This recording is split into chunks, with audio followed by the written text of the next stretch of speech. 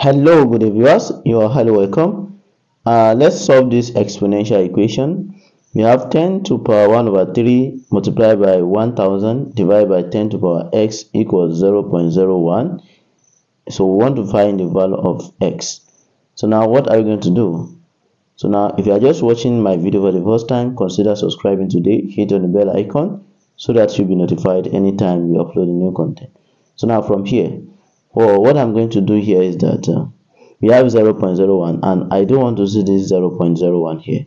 So you know that if I have something like if I should have something like 0.01 multiplied by 100, you see that if I multiply this one by 100, this decimal point will be shifted 2 times forward, so therefore everything is going to be 1 at the right hand side. So now for me to multiply this right hand side by 10 by 100, so by balancing rule of equation, so I must multiply 100 by this. So I'm going to be having 100, okay, multiplied by 10 to power 1 over 3 multiplied by 1000.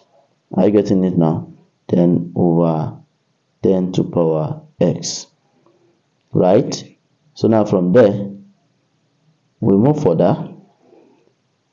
If 100 should multiply 1000 here, because I want to bring them together, if this 100 should multiply this 1000 here, 1000 so just add these two zeros. We have 0 0 1 2 3 4 5. Definitely you are going to have 10.1 over 3 multiplied by 10 to power 5. So the number of zeros is this 5 divided by 10 to power x equals this one here times this has already given us 1. Can you see?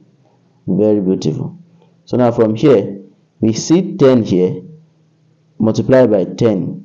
So that we are going to apply the law of indices, that is the addition law of indices, that saying you have a plus b divided by ac. So this is going to be a b plus c, right?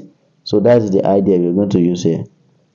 10 to power 1 over 3 plus 5 whole number, don't forget that is 5 whole number, over 10 to power x equals 1.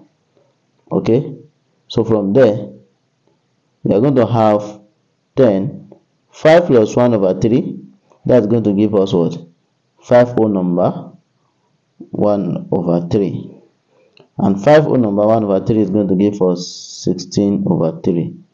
Okay, equals, and here if I multiply this place here, okay, by 10 to power x, and here also by 10 to power x, you know that this we cancel this, so I'm going to be having 10 to power or 10 to power x.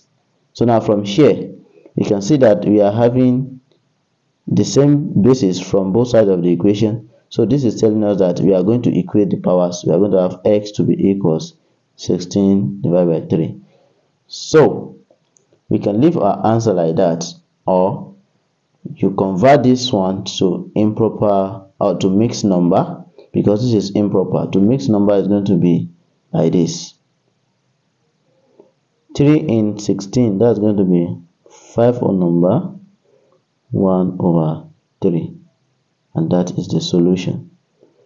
Okay, if you find the class very interesting, so do not hesitate to share this to your colleagues so they can benefit from it. Hit on the bell icon so you'll be notified anytime we upload a new content.